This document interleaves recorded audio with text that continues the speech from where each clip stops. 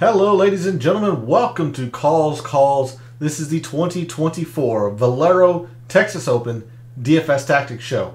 Got a great show for you all. All of the last minute information you need to optimize and dominate this week in DFS for the Valero Texas Open. We have all the updated ownerships, the updated forecasts, projected ownerships, all of that good stuff, plus my rankings and all of the metrics that we think are going to play best this week at the Oaks course. Got a lot to get into. Let's get into it.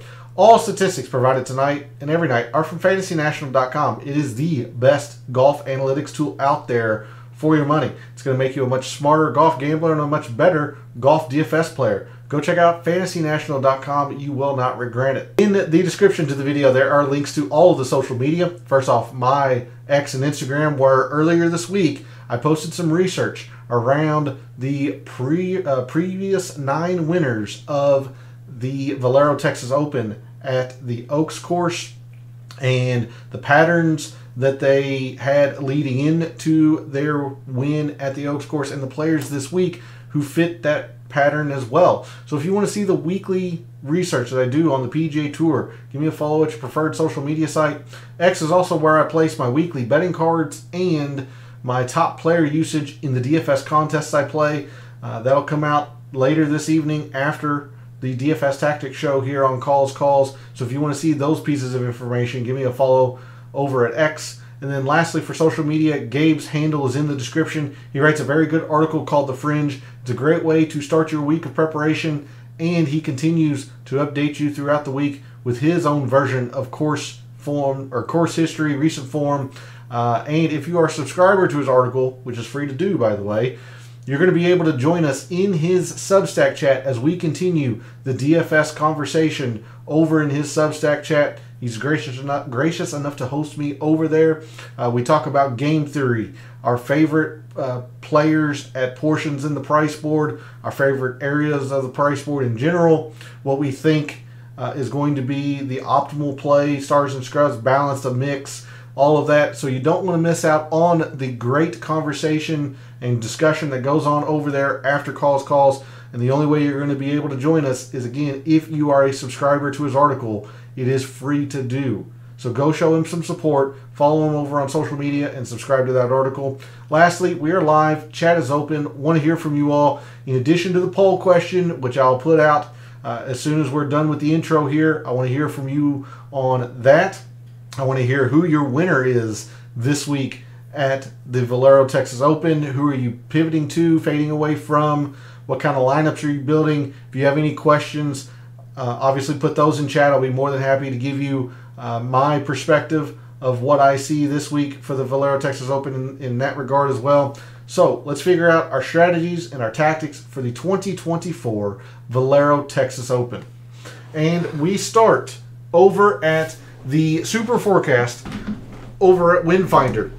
And before we do that, I'll let you get a quick look at Thursday there. But the poll question for this evening has a lot to do with the narratives that you're going to hear quite a bit throughout the weekend or week and weekend, especially on the broadcast, which is about the Masters. So the poll question this evening: how much are you using players who are already qualified to play the Masters? Are you using them a lot? You're not scared. You're using them a decent amount, not avoiding, but not necessarily looking to target them a little or not at all. So let me post that into chat. Would love to hear your take on that. Want to hear what the community's thinking in that regard. We look at the forecast for San Antonio. Thursday looks pretty calm, although it does look like we get a little bit of some gusts early on, or maybe later in the morning or early afternoon, and then kind of tapers off. And then Friday, the wind really picks up. But I want you to notice something. Friday morning, the gusts are extremely high, close to 30 miles an hour in the morning, whereas the sustained winds are pretty calm, anywhere in the high single digits. Whereas in the afternoon, The sustained wind picks up, but the gusts supposedly drop. Again, I'm only going by what the forecast has. That's all we can do. So when I give you this recommendation that or how I'm playing it, keep that in mind. I'm always going to suggest that if you have the ability to stay up late, get the next forecast update, which is generally around 11:30 Eastern or so, or if you have the ability to wake up early, the luxury to wake up early and get the updated forecast then, I'm going to suggest you do so. But if this is the last wind forecast that you have before you finalize your lineups, I'm going to take a little bit of a different approach than what you might think.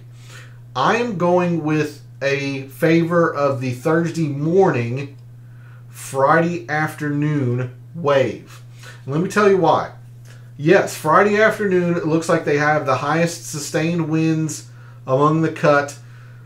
But the difference for me is, if you've played golf before, and if you're expecting the wind to do one thing, if it's blowing 10 miles an hour like it says here, and you catch a gust, it's going to throw off everything about what you're doing. And these greens are difficult to hit enough as is. And we'll see that when I go into the mixed condition model, how much I've factored around the green in and whatnot. I do not like seeing 20 plus mile an hour differences between gusts and sustained winds. That is very, very unpredictable. If a player catches a gust, there's nothing they can do. Think about the players from a couple of years ago when you had players hitting 7 irons into, or trying to hit 7 irons onto the 7th or on the 17th at the Island Green at Sawgrass. The most vivid thing I can remember, or vivid player I can remember, is Brooks. As soon as he hit, he just laughed because he caught a gust and the ball didn't make it but maybe 3/4 of the way to the green. Wind gusts play havoc with professional golfers, with golfers in general, but especially for professionals, because they're expecting one thing and something completely different happens. Because of that, I will take the earliest of the early tee times on Thursday morning and not afraid to use the Friday PM, because their gusts are not nearly as drastic as they are in the morning. Having said all this, I'm definitely not going to be using players that are bad in the wind. It looks like wind will definitely be a factor for all of Friday, most of Saturday, even a little bit of Thursday as well. Now, Sunday looks great, and we'll get to that in a second. But that is the explanation as to why I am actually going to give a decent favor to the Thursday AM, Friday PM, half of the draw, because of the extreme difference in the projected sustained winds versus the wind gusts. And if we zoom out, we take a look at the weekend, looks like a lot of the same. Saturday, a lot of wind, maybe not necessarily as much in sustained winds, but wind gusts up into the 30s. And then Sunday is very, very calm. Looks like a great day for a championship round of golf in San Antonio on Sunday. So the wind is going to be a decent factor, I think. Maybe a little bit tomorrow, but maybe not much. But definitely Friday and Saturday. And then tapers off Sunday. So again, one last time, I'll bring you into the zoomed in of the super forecast. There's your Thursday forecast. And then your Friday. So with that, I've got a few of I've got the tee times up over here off to the side. So if there are any questions on what half of the draw a player is, we can make note of that. But with that, we're going to move to Fantasy National. And because of the wind that is in the forecast, you will notice I was going to have the moderate and windy conditions filter selected. In the past 2 years, These are your top players in moderate and windy conditions. Rory, Jordan Spieth, Corey Connors, Denny McCarthy, Matt Fitzpatrick, Max Homa, Adam Scott, Ricky Fowler, Harry Hall, and Patrick Rogers are your top 10 in terms of total performance in moderate and windy conditions. Scrolling on down a little bit, Ben On, Colin Morikawa, Carson Young, Andrew Novak, Adam Schenk, Brendan Todd, Eric Cole, Brian Harmon, Mark Hubbard, Akshay Bhatia. There's your top 20. And you can see down to about the top 30 or so. These are your top players in the wind the past couple of years. So definitely give these guys a consideration, a boost in your considerations if you have not finalized your lineups already, as they have generally played the best in the wind. The other end of the spectrum, players who have not played well in the wind the past couple of years.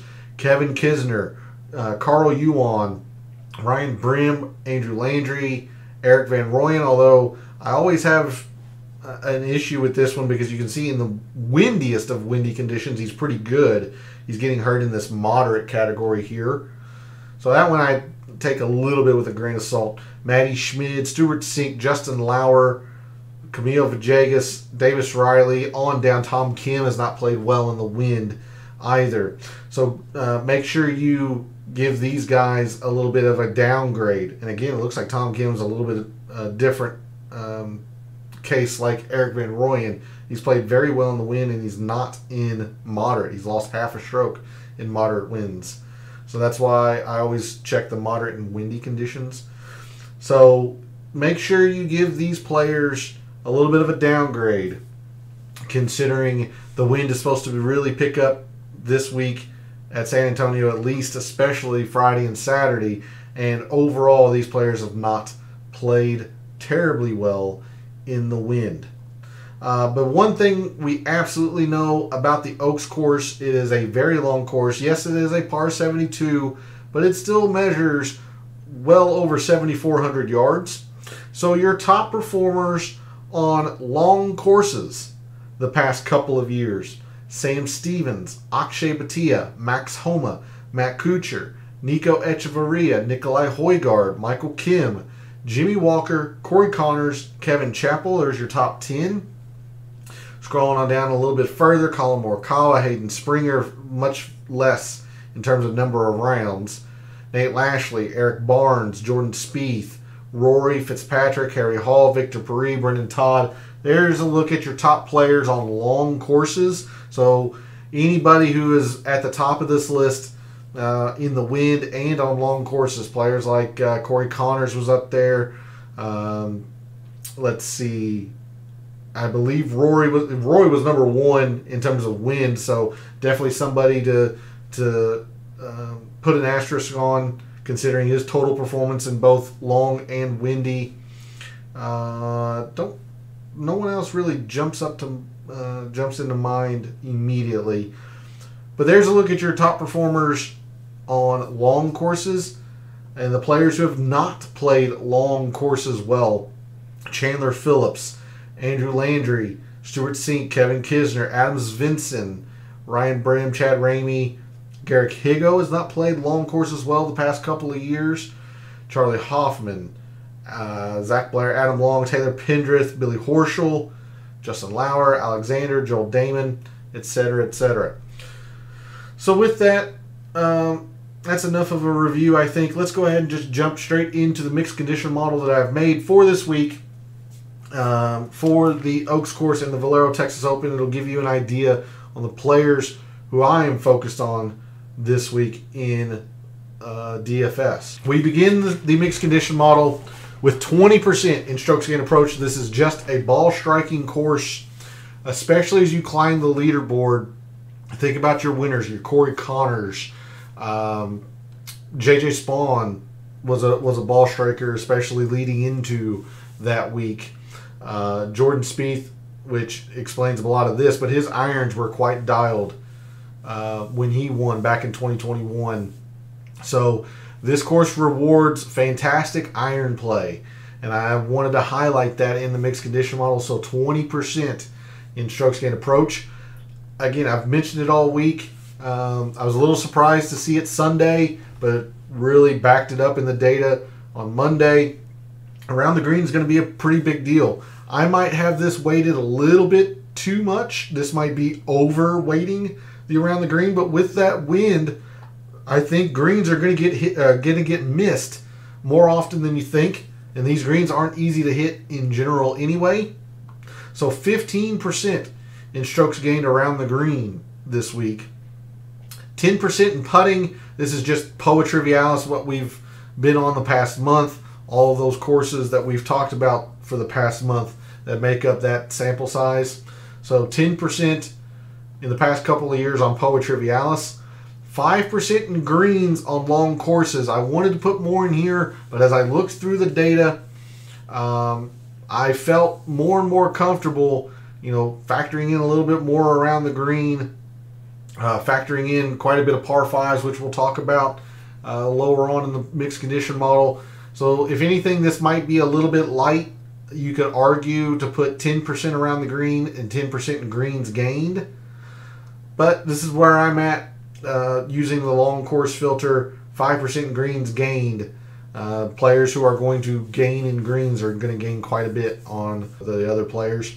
5% in sand saves. And I know I didn't talk about this at all week. This is, again, thanks to Gabe and then really, really digging into the data.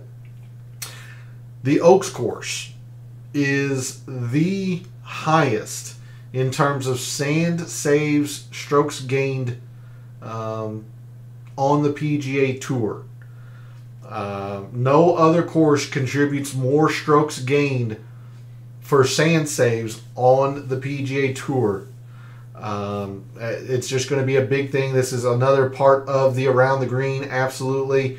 But you see, I'm kind of focused on two aspects of a player's game. Irons, players like Corey Connors who won't have to rely on their around the green, or for the majority of players who are decent but probably going to miss their fair share of greens. I want to see how good they are around the green, and sand saves comes into that a little bit, especially here at the Oaks course.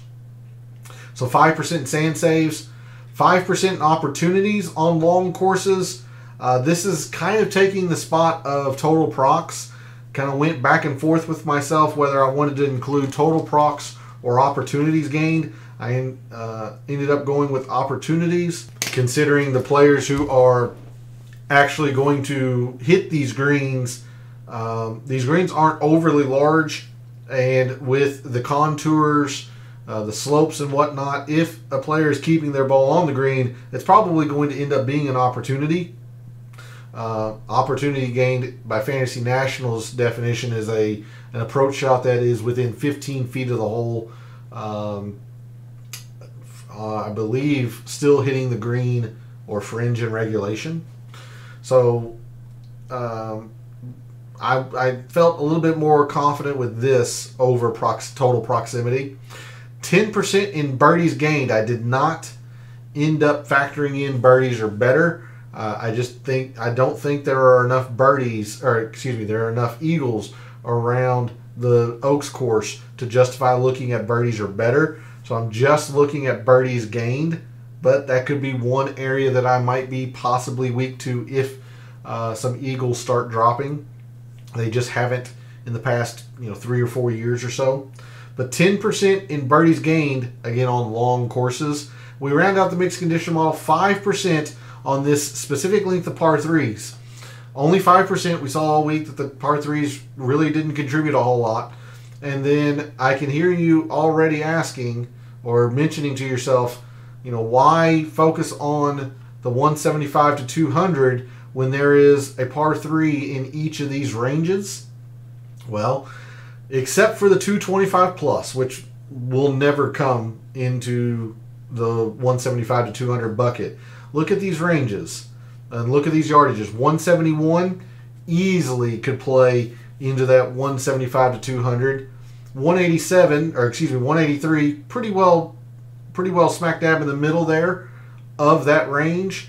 And then the 200 to 225 is at 207, so you could absolutely see that falling into the 175 to 200. And if you wanted the data to back that up, we showed it Monday night that the 175 to 200 contributes about 60 to 65% of the strokes gained in par threes. So I just felt comfortable looking at this range. Again, maybe we need to look at just total par threes, and that could be a weakness. But I didn't think it was significant enough to look at all par threes and the 175 to 200 because they generally don't contribute much here. I mean, the last two winners, Corey Connors and J.J. Spawn, were negative in par three performance when they won. So they just don't contribute a whole lot. But this is a pure data selection or pure data point about the Oaks course that the 175 to 200 par threes are the most important range of par threes here. We round out the mixed condition model, 10% in par fours, 15% in par fives. You got to take advantage of these par fives down here at the Oaks course.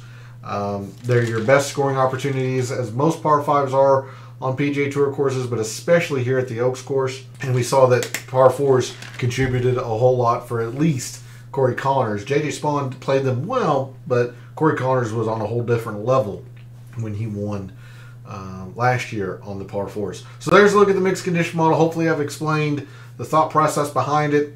Perhaps some areas where I could be weak. Again, maybe I'm a little bit too heavy in the around the green with 15% here and the 5% in sand saves. Maybe I'm too light here. That would be my guess before the tournament starts. You see, I don't have any off the tee. There's been a year or two where off the tee contributed a little bit more than the others, but most often it has kind of lagged behind in terms of importance, especially since the rough isn't penalizing here. It's not a difficult driving course, so I don't foresee off the tee playing a big deal. If eagles happen more often this year, I'll be weak to that, considering I'm just looking at birdies gained. If it's the other ranges of par threes, or if there's a specific range of par four, par five. But that's the mixed condition model that I have for the Oaks course in the Valero Texas Open this week. With that, we're going to move to Microsoft Excel, the reveal of my rankings, and a reminder that my rankings are based on three criteria. The FNGC rank, Fantasy National rank, spits out a numerical ranking based on the mixed condition model we just talked about.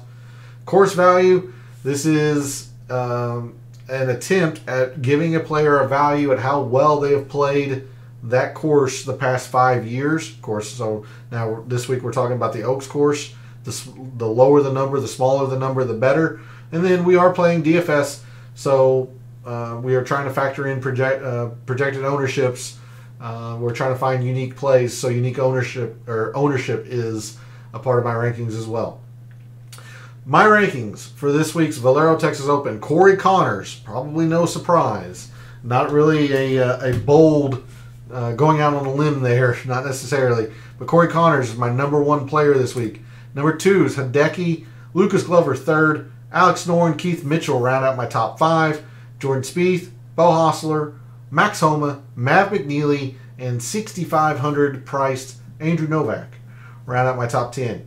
So you'll notice I don't take into consideration wind. That's why I go through Wind Finder at the beginning of the show and tell you what I'm going to do with my lineups. That way you can adjust this however you see fit. Maybe you disagree with my perspective on the wind and what half of the draw is favored. So that's why I give you the power to make the decisions on your own, and I don't factor in the wind or the wind or tee times. I do that on my own when I make lineups, off stream. But there's a look at my top 10. Maybe a little bit of a surprise to see Andrew Novak up here, but look, he's been playing extremely well lately. Top 10 in this field with irons, top 15 around the green, the two most important aspects we have of our mixed condition model. He's been top 15 in both. He's been very good at the par fives as well. Great putting on this surface. So once you really dig into it, I mean, he was 6th per Fantasy Nationals raw numbers. So really like what I saw with Andrew Novak. He's just not as unique as you might think he will be. Otherwise, not really a whole lot of surprise. When you're focused on irons, Lucas Glover is going to pop a little bit. And he's been very good around the green this 2024 season. Keith Mitchell, for as much as he's crushed my soul on some of these outright wagers I've had on him, he still has played well. He has collapsed in the final rounds or whatnot, but he's played well. Third in irons, par fives he generally obliterates. So not a whole lot of surprise there seeing him rise either. Bo Hostler mainly getting helped by the fact that he's so unique. But you see, I mean, he was top 25 purely by the numbers in Fantasy National. Outside the top 100 in approach, that does kind of scare you, but he demolishes par fives. He's played very, very well here at the Oaks course. Nothing really except for his irons have been bad. Everything else is generally in this solid green to even elite in the par 5. The one name you see that's not up here, and we'll get into that when we go through the price board, is Rory. Rory rated out horrendously for me, and a lot of that is to do with his subpar performance so far in 2024. Ricky did not rate out well for me either. There's Rory all the way down here outside my top 100. Almost outside the top 100 in irons. Has not been very good in terms of around the green. For as much firepower as Rory has, he's actually been kind of middling at these par 5s, and he's never been good on Poa Trivialis. Now, the birdies gained on long courses is very, very solid. He's been very good at this range of par 3s, but when you are red statistically in 3 of the 4 most heavily weighted metrics in a mixed condition model, you're going to fall. So there's Rory outside my top 100 in my rankings. Now, do I really think he's 102nd in this field and more likely to make the cut or miss the cut than make the cut? No, not really. But at his price and his projected ownership, which I also have Gabe's projected ownerships off to the side here too, it's going to be a pretty easy fade for me. But anyway, I just wanted to look at that. We'll expand on that here momentarily. Let's go ahead and sort on the price board.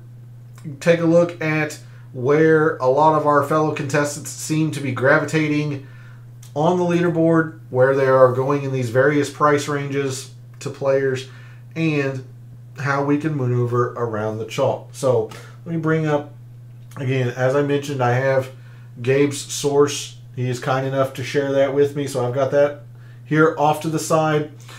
In the 5 digits, in the 10Ks, we have 4 players this week. We have Rory at 12.3, Hideki at 10.6, Ludwig Aubert at 10.5, and Colin Morikawa at 10.1. You see, really only Hideki rated out extremely well for me. A lot of that has to do with this course value. The Oaks course has been traditionally one of the more predictive year-over-year courses on the PGA Tour in terms of success. If you've played it well before, you're generally going to play it well again. Also, in the in terms of the ownerships, in terms of the 5Ks, Morikawa is indeed your most unique player. Members of Fantasy National don't seem to be gravitating towards him really at all. Sub 10%, sub 9%. Now, per Gabe's source, we see that it's about 14.5%, so a little bit higher, but clearly the most unique option in the 10Ks. I kind of like Colin Morikawa this week.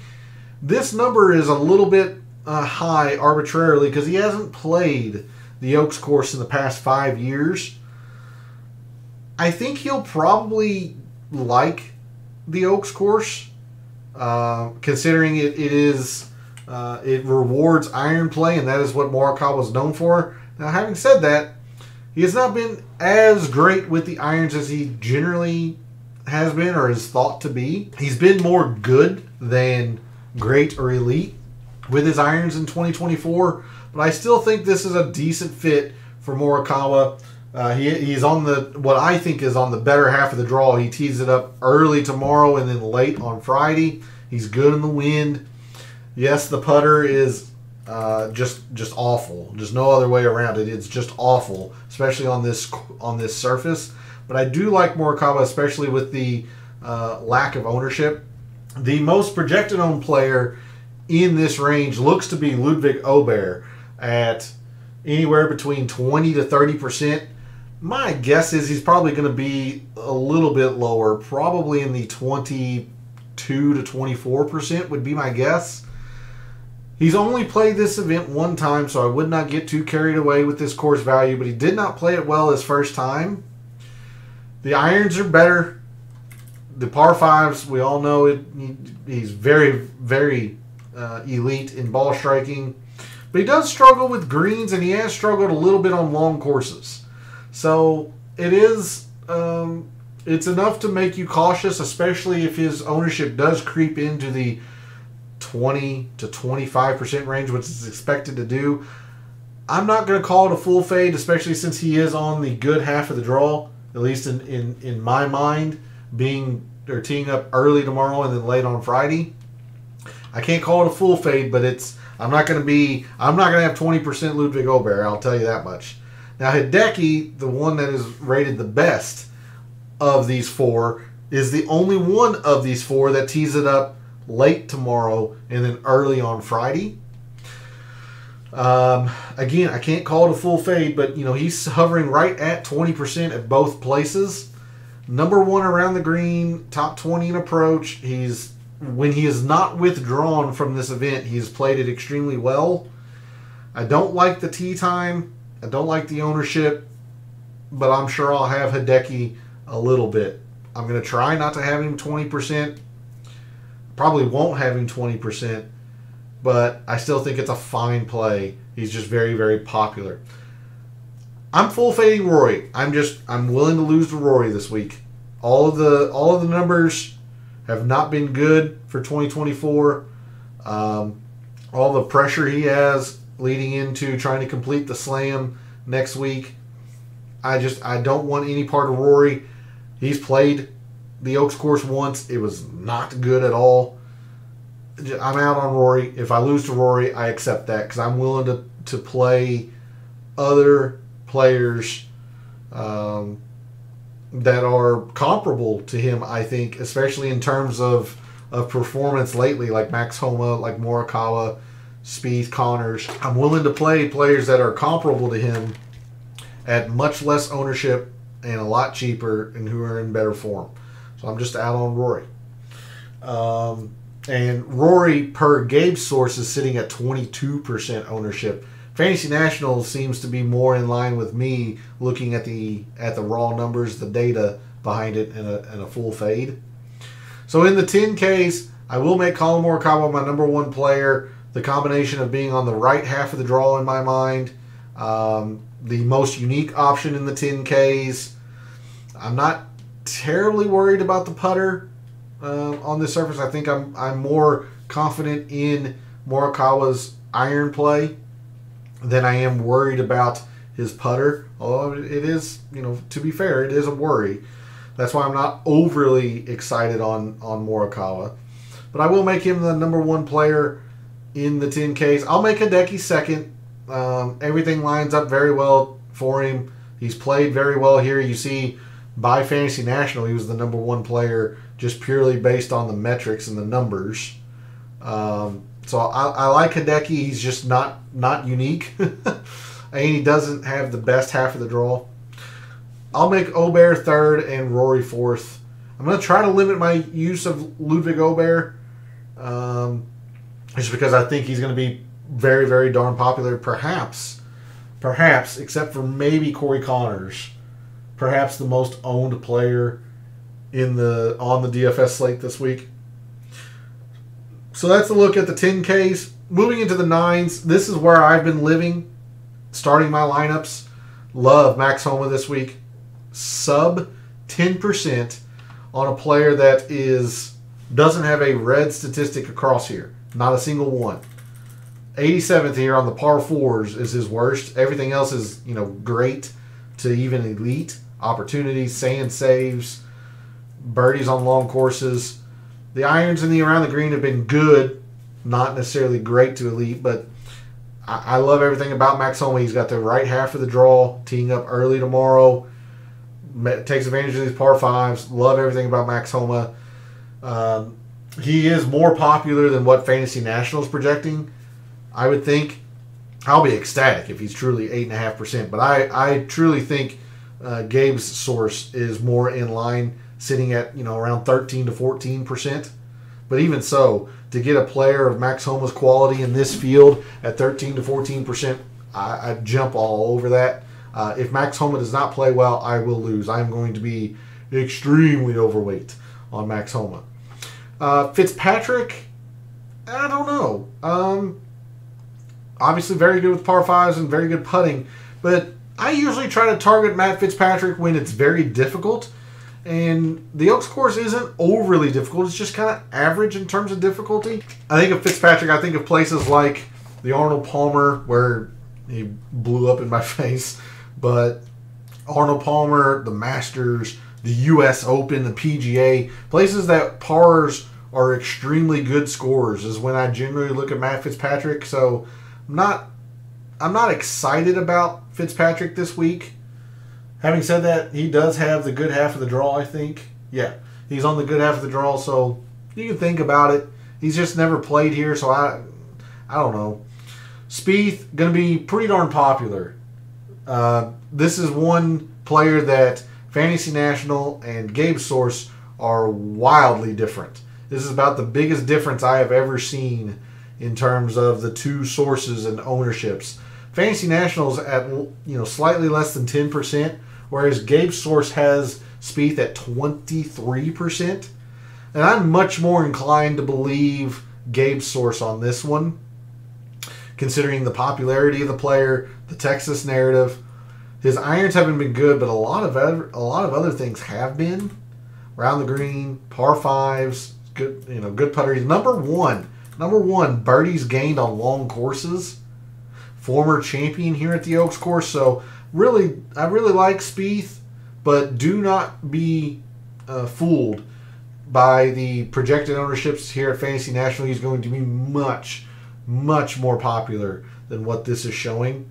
Connors is probably going to be the most popular player on the slate this week for good reason. Number one in irons. Yes, his around the green is not very good, but that hasn't stopped him from playing this course extremely well. Par fives is good. As much as his putter can be bulky, it's actually decent or middling. On Poa Trivialis, he gains a bunch of birdies on long courses, gains a bunch of greens on long courses. Everything about Corey Connors seems to be good. I'm going to use Corey Connors as chalk I'll eat. He's sitting at roughly 20 to 22% on both sources, but that's chalk I'll eat. Number one player in my ranking. Not going to use Tommy Fleetwood either. He has not played this course. His irons have been disastrous, to be honest with you, on the PGA Tour this 2024 season, and he's not taking advantage of par fives at all. He's just not in very good form. I'll lose Tommy, but at least data wise, everything looks like Tommy's just kind of struggling right now. So I don't want any part of Tommy. Hey, good evening, P. Thanks for jumping in chat. Much appreciated. Hopefully you're ready for the Valero Texas Open. We'll get off this, at least for yours truly, this losing streak that I've been on, seemingly not getting a lot right lately. Hopefully we're going to turn it around the week before the Masters. Been on, rated out well at the very bottom of the 9Ks. Okay, he's just a popular player. 14% at both places. Long courses he generally plays very, very well. 4th and 31st on the two metrics that we have, that we use the long course filter. It's okay. He's just always pretty popular. He's been okay at this course as well. So in the 9Ks, look, I love Max Homa.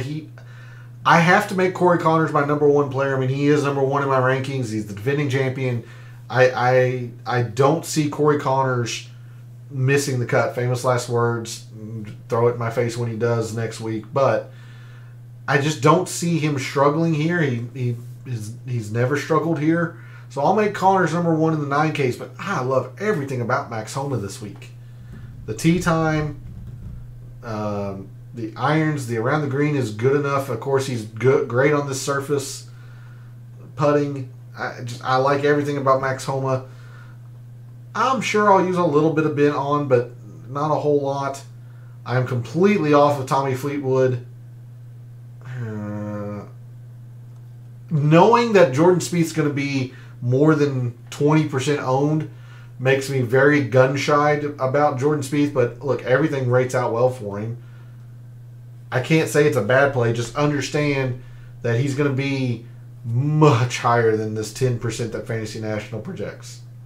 Moving into the 8s. Not going to go through all these. Look, Alex Noren rated out very well for me. Probably for good reason. He's in pretty good form as well. One of the better putters on this surface for sure. I'm surprised to see that he's actually 10th in par 5 performance so far in 2024. At least 10th in this field. But he does struggle with some long courses. He does struggle. Not the best with greens. Not the best in opportunities. So he'll be scrambling quite a bit this week, I think. I don't hate it. But again, another one of these very, very popular plays this week.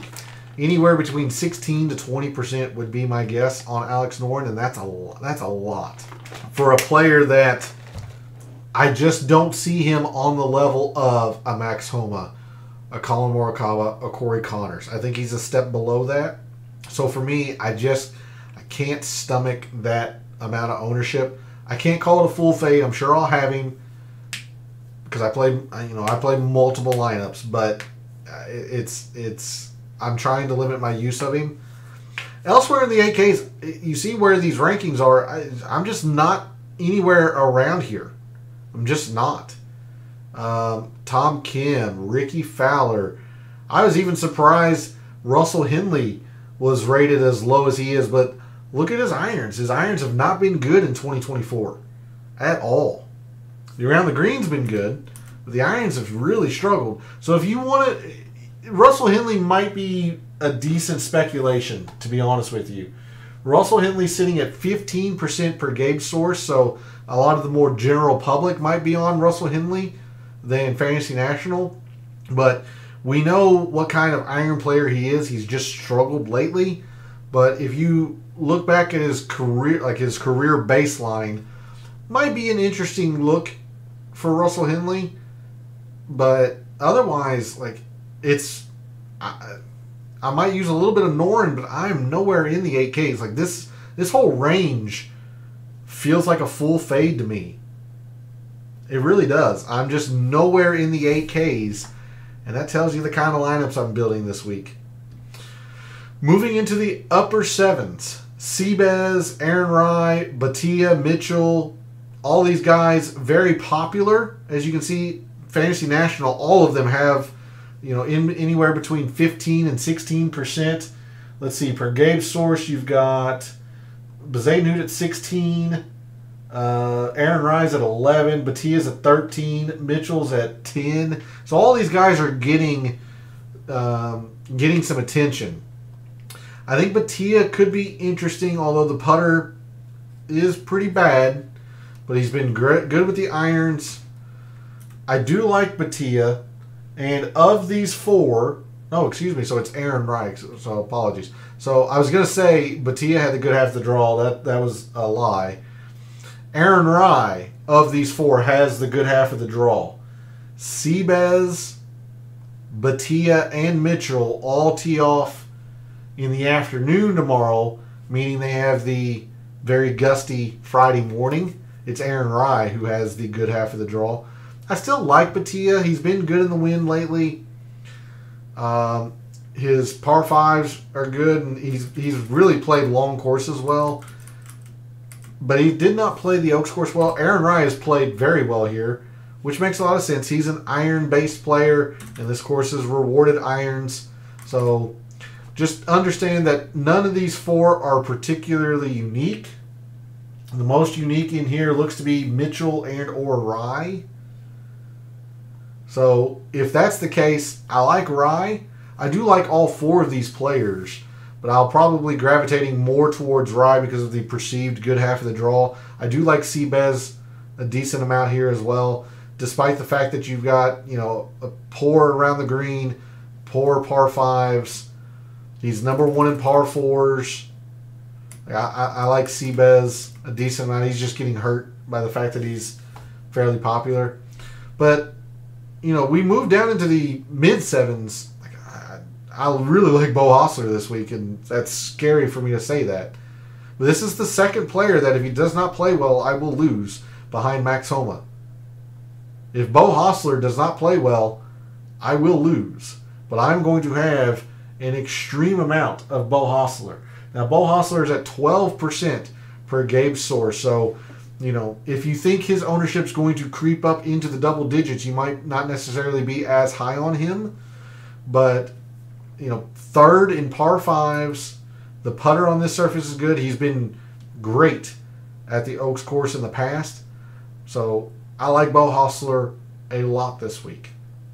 Mav McNeely is somebody that has been talked about a little bit on the show in recent weeks, and he's finally rating out well. Despite the very poor irons in 2024, he's still rating out well. The around the green, par fives, the putter, opportunities on long courses, excellent.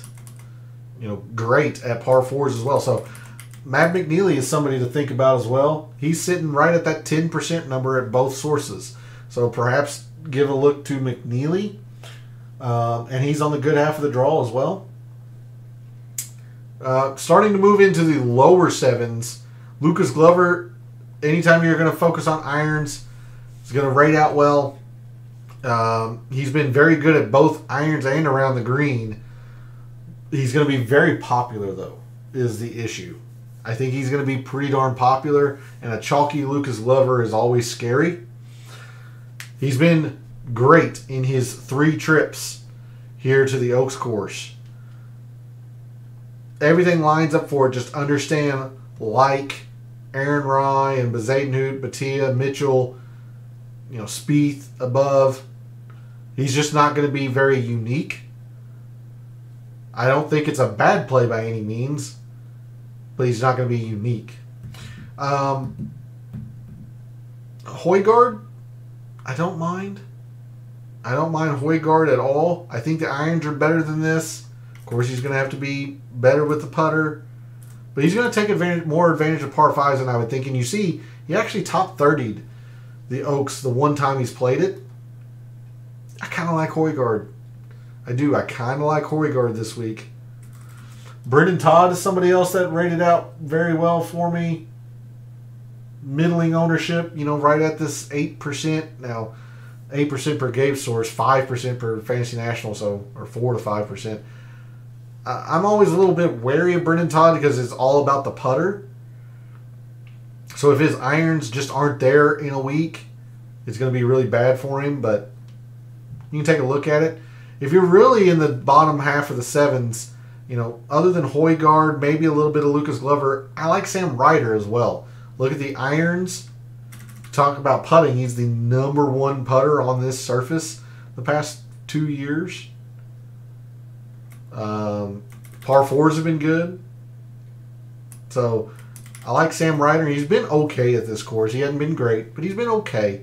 So Sam Ryder is who I've been gravitating a lot in the bottom half of the sevens to kind of round out the lots of 9s that I've been playing. I do have a few plays in the 6s and in the 5s that I would like to share with you all. So in the 6Ks, look, Doug Gim's been in good form lately. He isn't necessarily the best, or has not played this course the best, but you know, you can always take a look at it. He's just going to be more popular than what you want. 9% Fantasy National, 8% per Gabe source. You know, the irons are good. Number 1 on par 5s.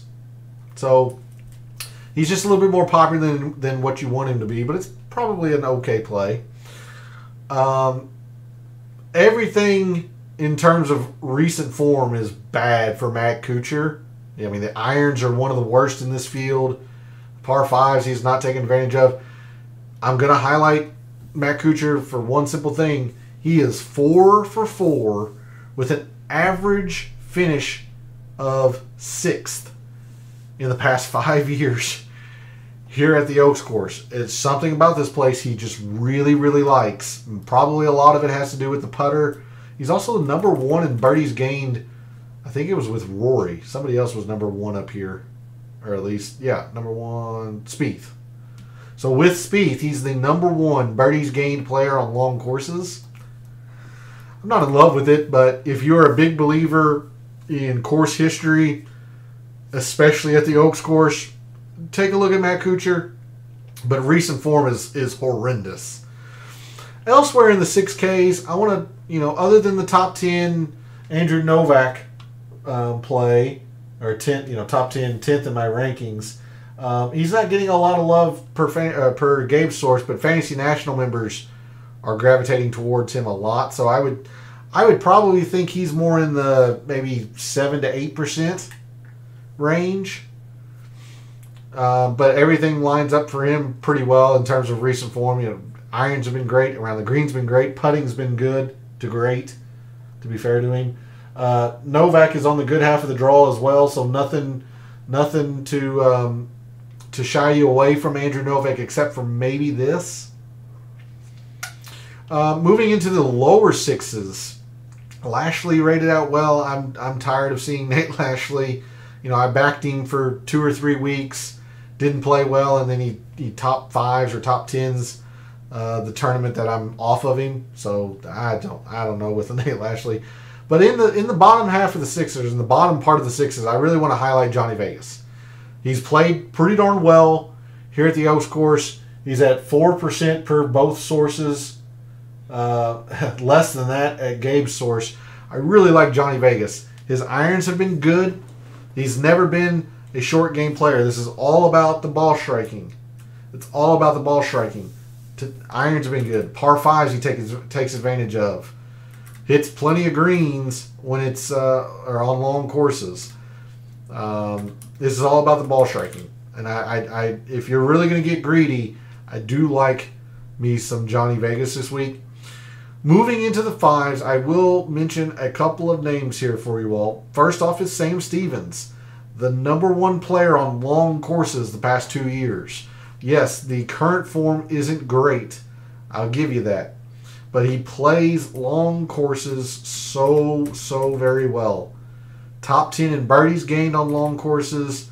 Top 15 in greens on long courses. And opportunities has been good as well.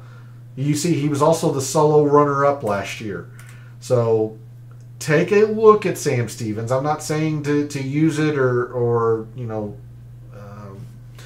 base your lineups off of it by any means. But if you're really wanting to get super greedy, I don't hate using Sam Stevens a time or two. Dylan Wu, somebody else that I want to highlight for you all. The irons are good right now. Putter on this surface has been pretty good. He just has not played well here, and he's played it a couple of times. So that's the concern with Dylan Wu, is that in 2 tries, not just 1, but 2 tries, he hasn't been very good here. And then lastly, in terms of 5Ks, you know what? I'll throw him a bone. Why not? I'll give a little bit of a nod to Uncle Luke. He hasn't been terrible here. The irons are better than what has shown in 2024. He's generally a good iron player. The around the green's been solid so far in 2024. Decent putter on this surface. If you're dumpster diving, to use your term, P, you can take a small look at Luke Donald, but I much prefer Dylan Wu, Johnny Vegas. I mean, even Nico Echeverria, you could take a small look at. I'm not a believer in Ches Reavie. He rated out in the top 20 for me. you see, purely by the numbers, he was quite middling. He's catapulting in my rankings based on his one performance at the Oaks course, which was very, very good, and his unique amount of ownership. Now, his irons and his around the green have been very, very good in 2024, but that's about it that's going well for him. See, the par 5s are quite middling. Putting on this surface is quite middling. On long courses, Ches Reavie's generally been pretty bad.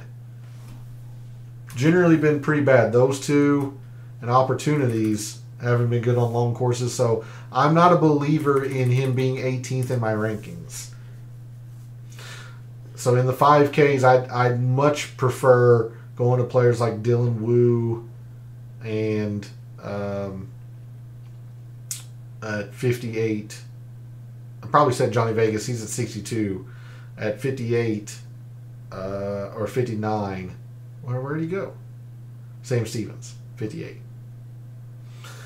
So there's a look at the price board and where the chalk seems to be and how I envision the ownerships falling and some potential pivots off of the chalk. Let's start making some lineups. We'll start with tiers contests for those who play tiers, and then we'll move into these big GPPs and make some classic lineups. Free projections are loving Lindheim for value. Who the vook is that guy? Lindheim's somebody that I've used before. Generally, it's been on these alternate field events, but you know, haven't been great in 2024 clearly. But he is somebody that has been on the radar for me. Absolutely. I'll bring you over to Lindheim just very, very quickly. I want sorted on price 52. Bjork and Ben Coles. I'll just look at Lindheim because of time.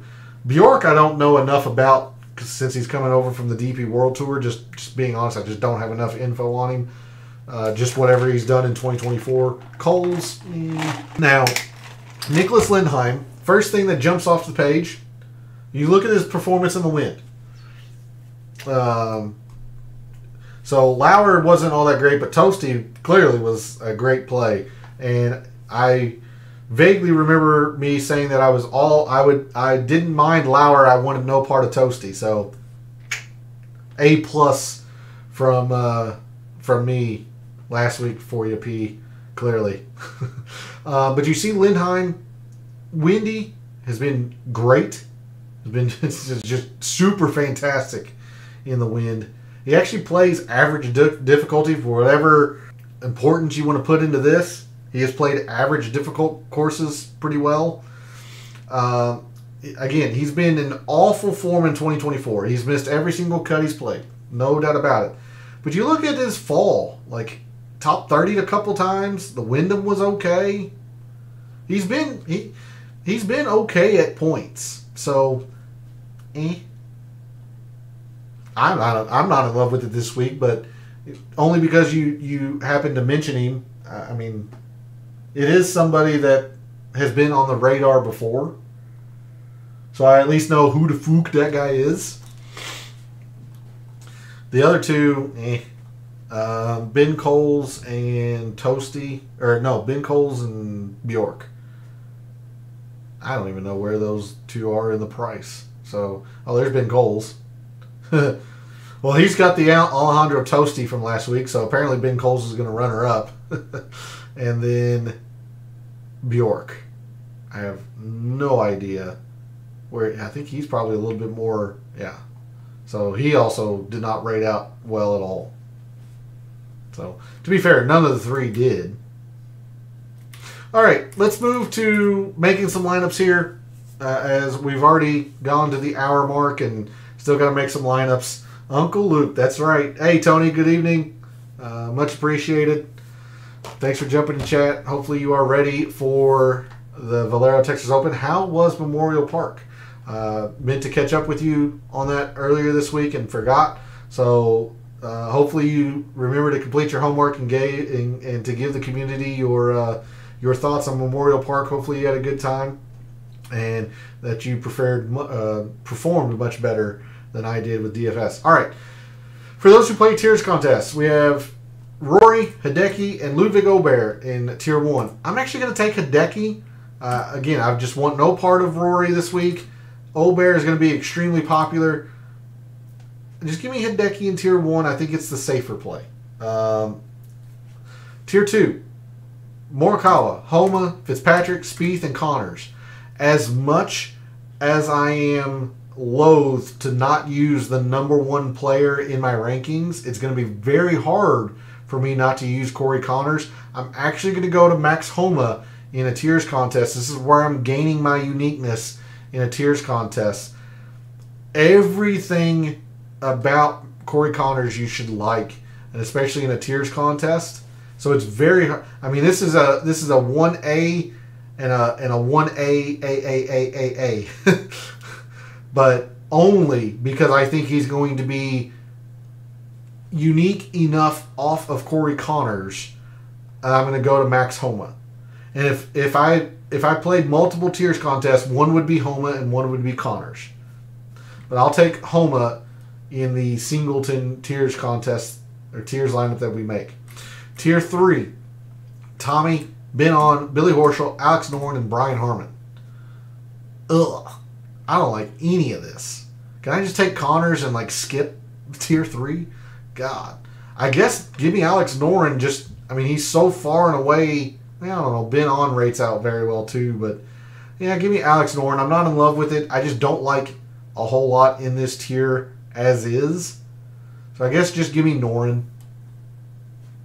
I'm not crazy about it. Tier 4, Adam Scott, English, Henley, Tom Kim, Fowler, Seabass, and Aaron Rai. For me, it's pretty clearly between these two.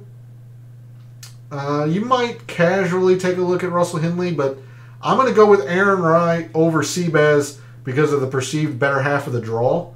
If you go Seabass, I don't blame you one bit, but give me Aaron Rai. Tier 5, Batia, Mitchell, Cole, Hostler, McCarthy, McNeely, EVR. McNeely is interesting, but I'll take Beau Hostler. Him and Homa are my two kind of, out there plays this week, or unique plays that I think are going to be pretty good, especially off the chalk of Batia and Mitchell and probably Eric Cole. So give me Beau Hostler in Tier 5. Lastly, Tier 6, we have Spawn. Yeah, JJ Spawn, Matty Schmidt, Vincent, Toasty, Lashley, Johnny Vegas, Ryan Fox. Johnny Vegas, pretty clear and away. No ifs, ands, or buts about it. So, quick recap. This tiers contest, or this tiers construction, goes Hideki, Max Homa by the slightest of slightest margins over Connors, but I will take Homa. Tier 3 goes Noren. Tier 4 goes Aaron Rai. Tier 5 goes Beau Hostler. And then Tier 6 goes Johnny Vegas. All right, let's make some classic lineups. Build some chalky lineups that it looks like our fellow contestants are making, and then how we can maneuver around that.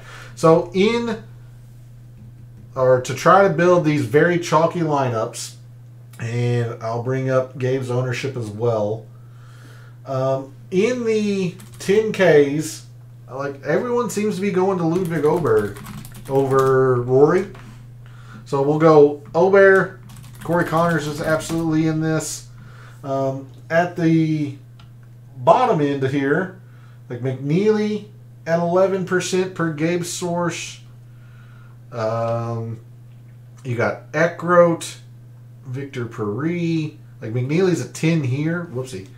Glover, 14%. I'm more inclined to believe that a lot of people will go to Lucas Glover. So let's try botting them out at Lucas Glover. I don't know how much wiggle room they're going to have, because nobody really in the 6Ks on down is getting a whole lot at both places. You see Ryan Moore, 13%, Novak at 12.5%, but they're nowhere close to this per Gabe's source. So I'm a little bit hesitant to believe that. We have Glover at 73. We go, yeah, probably McNeely at 74. Yeah, and then you can go something like Batia and Mitchell, who are gaining quite a bit of ownership here. Hostler also, according to Gabe's source. This is looking like perhaps the chalky shell of a lineup. McNeely a little bit more popular per Gabe's source, but 16% here due to these two who are going to be overwhelmingly, seemingly, the first and second highest owned players. And, you know, I love Corey Connors this week, so I'll be using him. But you're not going to be able to combine him with really any of these players, maybe one. You're going to really have to find some uniqueness if you're combining Connors with any of these other players. But there's a look at a chalky shell. If your fellow contestants are indeed going Rory, Ryan Moore, we'll throw... what's EVR getting on both of these? EVR, not a whole lot, actually. Bo Hostler, maybe, who isn't getting a lot per Fantasy National, getting a little bit more attention per Gabe's source. But really, it seems no matter what source you use, they're using maybe a 10K or maybe, you know, a lower 10 and a 9 or 2 9s. They're just living in this Christian Bezadenhout. Whoopsie, I need 2 A's. You know, Bezadenhout, Rye, Batia, Mitchell area. 78. Yeah, so I mean, they're just all living in this area right here. We'll throw in Mitchell again. I mean, this is the area of the price board that's the upper sevens that are getting dominated. I mean, just tons of ownership. So how are we going to maneuver around that? Well, I told you I am not going anywhere really in the 8Ks. If I do, it's Alex Noren. So I'll try to build you a couple of different stars and scrubs lineups because I'm just not building any balanced lineup this week. If we're gonna do let's go with a pure, like a super stars and scrubs look. That way it'll utilize some of the 5 or 6K plays that I mentioned for you all. This isn't I've been using the other style of stars and scrubs in my or most often in my lineups, but if we're going to get super greedy, we can go something like Hideki. You know, this would be Max Homa for me. We can maybe try to squeeze in a Colin Morikawa with this. And I've mentioned several 6K and 5K plays, or at least a couple of 5Ks. You know, Sam Stevens, Dylan Wu. But really, if I'm going to get super greedy, I've been going to Johnny Vegas at 62 for the bottom of these lineups. Just really like Johnny Vegas at these style of courses. Vegas. And he alone is going to be able to facilitate, you know, not having to go into, you know, the 6s really if you don't want to. Again, you can use Johnny Vegas with, you know, this area of the price board and round out your lineup if you wanted. But instead, let's throw in Højgaard into this. Only 4% per Fantasy National is getting a little bit more attention per Gabe's source, but you know, Højgaard could be interesting in this. Lucas Glover, Brendan Todd, but you know, if I'm using Johnny Vegas, I'm willing to combine that with another player that is known for his ball striking, and just make that a narrative of the lineup. Like it's all going to be the ball striking, a little bit off the tee, short game be damned. And then, you know, you're at 8,000 basically per player. You know, I mentioned Aaron Rye. because he's on the good half of the draw. He's a little bit more popular, but with the uniqueness that you're gaining on off of Højgaard and Vegas, you can probably take an Aaron Rai and round this out however you wish. Maybe you like a Keith Mitchell, maybe like an Eric Cole, who we haven't really talked about, who I don't hate. 8,000 is Ricky. I'm just not there. Maybe it's Seabez. I throw in whoever you might want here. I'm gonna go with I'll go with Keith Mitchell. Why not? Yeah, I mean, you're still at an 11%, and you can easily maneuver some of this money around to not be as popular as this. Like if you come off of Colin Morikawa, although he is gaining some of your uniqueness, but if you go bring Colin Morikawa down to Max Homa, or maybe an Alex Noren or Ben On, something to that effect, you can maneuver your money around here quite easily and probably get under 11%. But the lineups that I've been building have been the kind of 999, 777, or 2 9s and 7s. Kind of a take on the balanced lineup, I guess. I know he's not 9,000, but I mean he's the lowest priced in the 10K, so I've been considering kind of my upper extreme of the 9s. Hey, thanks for stopping by, Chat P. Much appreciated. Good luck this week. Baseball has started, so you'll have to let me know how baseball is going for you as well. Mine has been, I can't match up pitching and hitting. One night I'll have good hitters and the pitching's been bad, and another night I'll have the right pitchers and my hitters are dog shit. So, but hopefully baseball's been going well for you. Good luck this week with everything Valero. Much appreciated. But the lineups that I've been building most often, I'm just a big believer in Max Homa. Yes, he's probably going to be the most popular player in the field this week. Don't care. Number one player in my rankings. I'm going to use some Corey Connors. And you see, we don't even have to go into the 6Ks if we don't want. I've been bottoming out at like a Sam Ryder.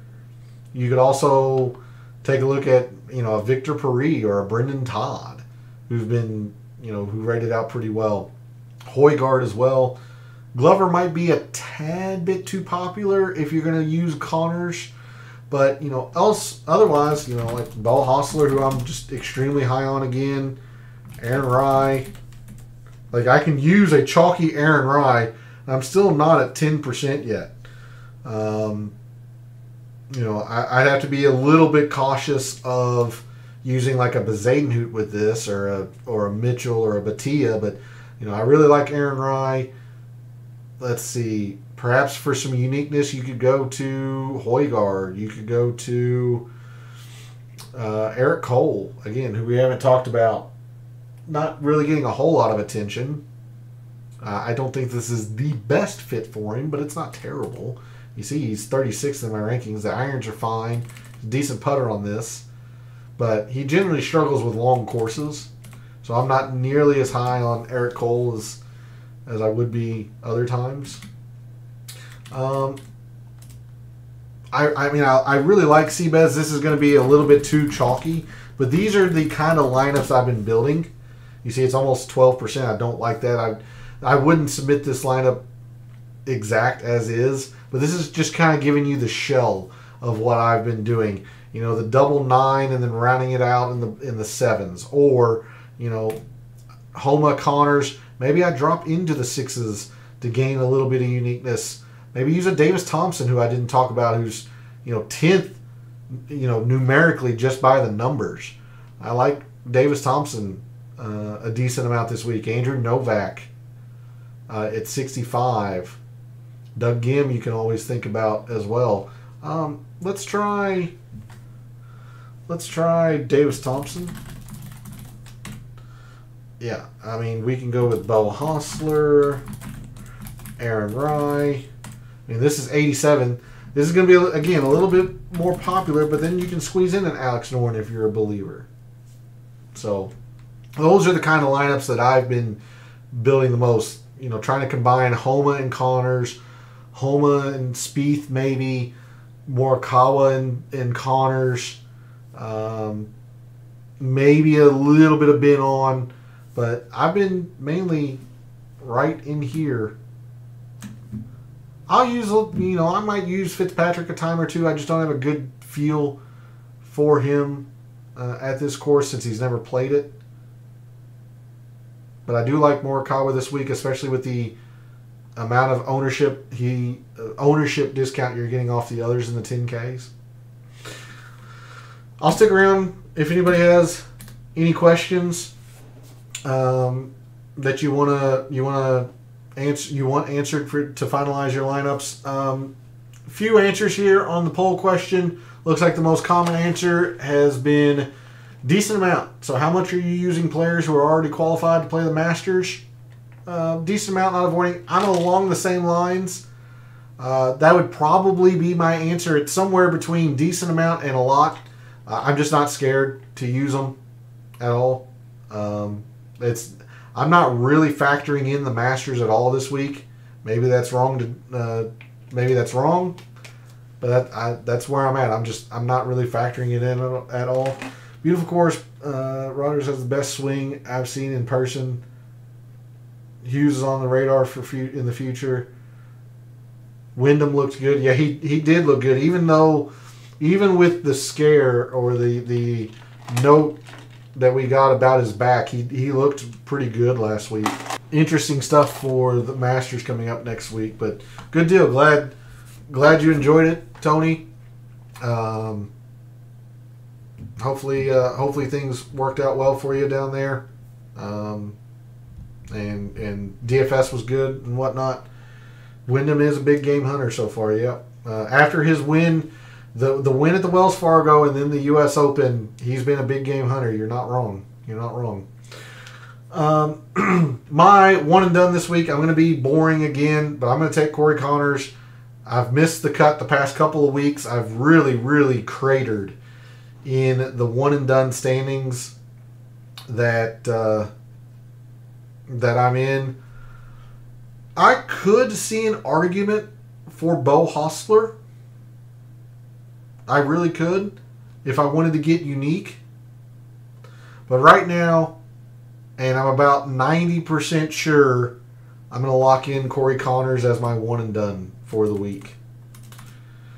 Go over your weather take for the late arrivals. Hey, good evening, Gabe. So I was going to mention it in your chat, but yeah, I can go over it. I'll bring up. Let me bring up Windfinder here real quick. And I've got a different take than you. At least what you posted on Twitter, Gabe. Windfinder. So let me pull up Windfinder very quickly. San Antonio Airport is there. So with the forecast that we have, and you know as well as anybody, Gabe, that if you have the luxury or the ability to get the most up-to-date forecast, to do that and whatnot, but based on just what we have here, I'm going to take a different approach than what you mentioned on Twitter. I'm actually looking at a favor of the Thursday morning, preferably the earliest of early Thursday morning and Friday afternoon. The reason being is that I hate the idea of 20-mile-an-hour differences between sustained winds and gusts. Gusts throw off all of what the player expects. Whereas a player can adjust for the wind, and the gusts, at least by what is forecast, doesn't appear to be too different. But if a player is expecting an 8-mile-an-hour wind or breeze and catches a gust of 30 miles an hour, that shot is going to go nowhere where the player expects. The best example I gave earlier in the show was, think of the players a couple of years ago, might have been 2021 now, And the most vivid image I have is Brooks on 17 takes his tee shot and immediately starts laughing because he catches a gust and that ball didn't get 3/4 of the way to the green on 17. Gusts play havoc with players. So I much would prefer the players who are going to have not necessarily the best wind, but the lowest amount of variance between the sustained winds and the gusts. And I could be wrong, but I'm going to be looking at the earliest of early tee times on Thursday, preferably. But it really, really scares me off seeing 15 to 20 mile-an-hour differences between sustained and gusts. So that's my take on the forecast for, the cut portion. And then once we get into the weekend, Saturday looks much the same. Now Sunday looks fantastic. Sunday looks like a great day for championship golf. So I'm going to be factoring in some wind performance, on the back end for me. Like if players aren't good in the wind, I'm going to lower them, fairly significantly in my consideration. But in terms of a wave stack or wave advantage, that's where I'm at. I'm trying to avoid this. Not necessarily that I like this. It's just I'm trying to avoid this. So hopefully that gives you an idea of where I'm at with that. But I think that's going to be it for the show. I've been going on for quite a while, and I still need to jump into Gabe's chat, which I will do here momentarily. So if you are not a subscriber to Gabe's article, you really are missing out. It's a great article. It's a great way to get you prepared for the week at hand. And on Wednesday nights, you're going to be able to join us in his Substack chat as we continue the DFS talk over there, talk about game theory, portions of the price board that we are focusing on, who we like, who we're pivoting to and away from. A lot of great discussion over there. So if you're not a subscriber, I really suggest you go do so. It is free to do, by the way. So thanks to P, Tony, and Gabe for jumping in chat. Much appreciated. Thanks to everyone else out there who tunes in, watches, listens, and supports the channel by liking the videos, commenting, and subscribing. I always appreciate it. Your support means a lot to me. I wouldn't be able to do this without you all. So thank you for that. Reminder that my betting card and my top player usage will be out over on X after a little while tonight. Got to finalize my lineups and then go into Gabe's chat. So good luck with all of your contests this week. For all of the wagers you've made this week for the Valero Texas Open, for all the DFS contests you play this week for the Valero Texas Open, for this weekend and every weekend, may all your bets be profitable.